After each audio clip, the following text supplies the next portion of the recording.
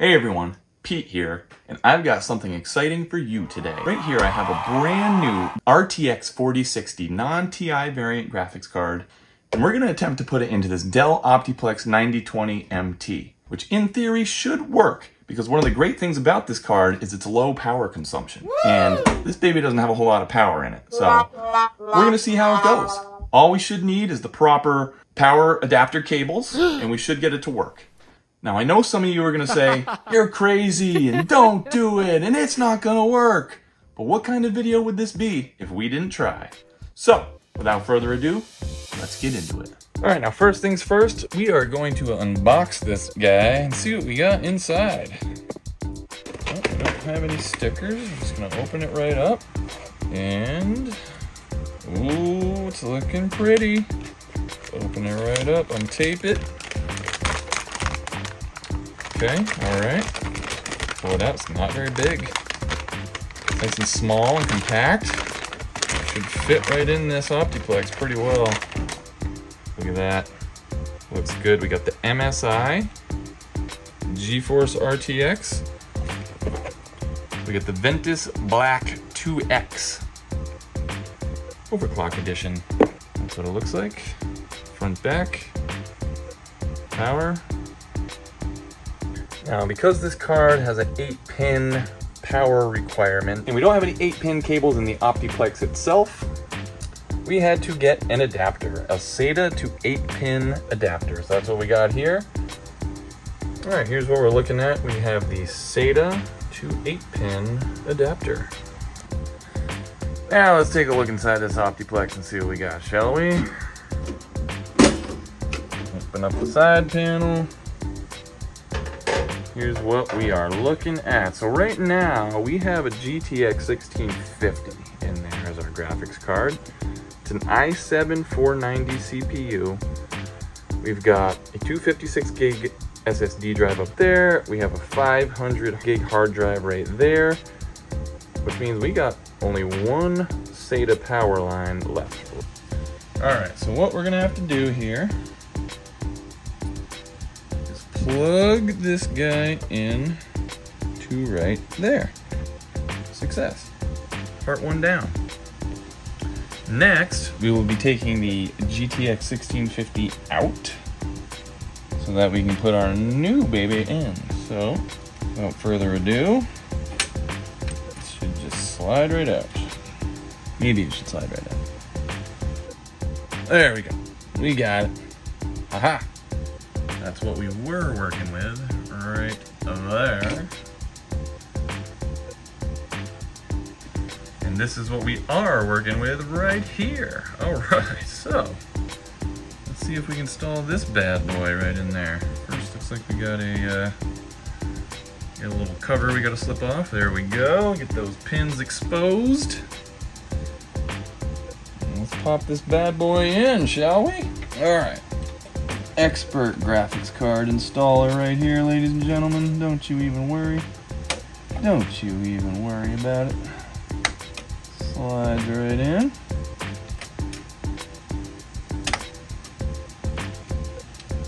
Think we got it. Think we got it. Latch it right up. Oh, clicks right in. Listen to that. Now we'll take our new 8-pin adapter. And is it gonna reach? I think it'll reach. Let's see, let's make sure I'm lined up the right way here. It's barely gonna reach, but it'll reach. And voila! It's installed. Let's see if it'll turn on. All right, so the graphics card is in. Everything's plugged in back here. I got a display port that leads up to my 1440p monitor. The leap of faith, the big test. Let's turn it on and see what happens. Are we ready? Things happening? Are things happy down there? What about up here? Are we gonna get something? Oh, we got something. We got something. Some sort of visual. Some sort of visual.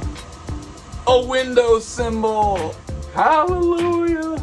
Alright, that's a good sign so far.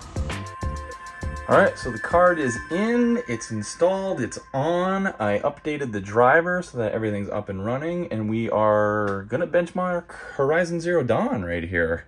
We're at 1440p, so 1440p monitor. Let's favor some quality. Let's go for it here.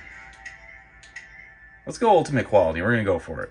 Ultimate quality, we'll apply that, and we're just gonna jump right into the game and see how it actually looks.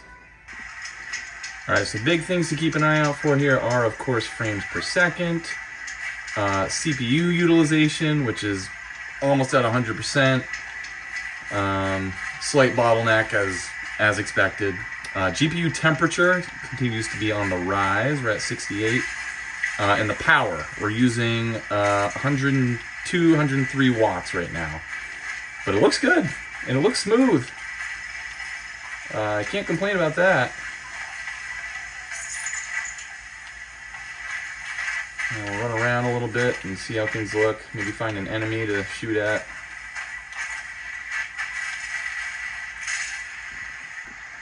Alright, so I've been roaming around for a bit. The GPU temperature's stayed pretty steady. The wattage hasn't gone much over 105, which is the great thing about this card. It does not use a whole lot of wattage. The CPU is around 80-90%, GPU 78, frames per second are above 60, so everything's been honestly quite good. Now let's see if I can take these enemies out. Alright, now I'm switching to DLSS just to see how that looks. Real quick here. We still are on ultimate quality and 1440, of course. Upscale to quality. Let's see how this looks. All right, 72 frames, 74 frames. Still looks really smooth. Not much change in the other metrics. So, yeah, I mean, this is quite a good gaming experience, I must say. Now, if we turn upscaling off, let's see what that looks like. So this is just the raw GPU doing its thing. I mean, we're still getting 67 frames. Really quite good. This is a huge leap up from the 1650 I had, for sure. All right, now we're trying out The Witcher 3 because it does support DLSS 3. So we're just going to check out the settings here real quick. We're going to go to video, check out the graphics. We are going to try Ultra with ray tracing. We're going to go right for it. And for our display, we're at 1440, unlimited frames. Let's give it a try. All right, so with ray tracing on with Ultra settings, we are only at 26 frames. Not the best experience. DLSS is not on currently. I mean, it doesn't look terrible, honestly. You can just tell it's not, 60 frames plus, but it does not look terrible. All right, so we are gonna try DLSS here, and we'll just do a balanced approach and see how that looks. If we get any better performance out of it. And we're looking at 31, slightly better, not a lot. Now let's try again with, let's turn ray tracing off and see what that does for us. Oh, that boosted big time. Now we're up to 50. Looking much better there without the ray tracing. To boost it even more, we could try DLSS performance.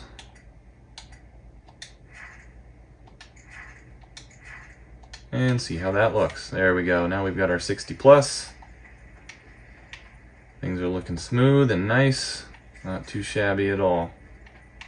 Beautiful sky, looks really good. Not a bad experience really, at all.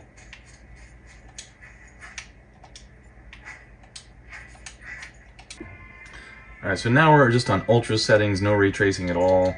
DLSS balanced. And this seems like the proper settings for this card in this build. I did cap frames to 60, and this looks pretty good. This looks pretty smooth. We're getting close to 60. It does drop to 40 when you're running around a little bit, but then it gets right back up to 60 pretty quickly. So really pretty cool. Pretty awesome that this card and this build can support this. All right, next up we're trying out Elden Ring. We're gonna start off in 1440 low and see how that goes for us. All right, so 1440 low, we're looking pretty good. You know, we're getting 50 frames. Temperatures are good. The CPU and GPU utilization are both pretty good. Can't really complain about this too much. Now, this game does have a 60 frames cap, so you can't even go higher than 60 frames if you wanted to. So the fact we're kind of in between 30 and 60 is not bad. I mean, that's kind of expected. We'll give some higher resolution a shot in just a second here. All right, so now we're gonna max everything out and see how different it is. We'll turn ray tracing to max. We'll turn our quality to max, and we'll see what that does for us. All right, so we definitely take a hit in the frames. As you can see, we're just barely above 30. Doesn't look terrible, but it's definitely not as smooth. Graphics look great, but you know, you lose those frames per second by doing this for sure. So yeah, I mean, this card can handle Elden Ring. Might just take some tweaking, you know, probably in between the low and the high settings is gonna be the sweet spot. But other than that, this card works great for this game. So in conclusion, what do I think about what just happened? Well, first of all, it worked. That's what we were trying to do, to make sure it worked, right? And it surely did. Now, again, the great thing is the low power consumption. All we needed was the SATA to 8-pin adapter to plug it in, and it was really pretty easy. It fit perfectly in the Optiplex. It didn't take long to update the drivers. We were gaming in, you know, 20 minutes or so. Really not that bad of a deal at all. And then once we were gaming, the results were pretty good. You know, we got some decent frames on some AAA games that are pretty needy of resources. Horizon Zero Dawn, Witcher 3, Elden Ring. You know, it's not gonna be the best performance because you're gonna be a little bit bottlenecked by that CPU. But I mean, imagine this in a slightly better CPU, you're gonna be off and running. Now the price, is it a budget card price? Not really. It could be lower to make things better. This would be the perfect card if it was a little bit lower. But for what it is, it's really pretty good for that kind of mid-level budget card. Would I recommend doing this build? I don't know. I'd be a little nervous about the power because it is only a 290 watt PSU in the Optiplex. You know, I'd probably want to keep the side panel open, make sure that there's proper ventilation.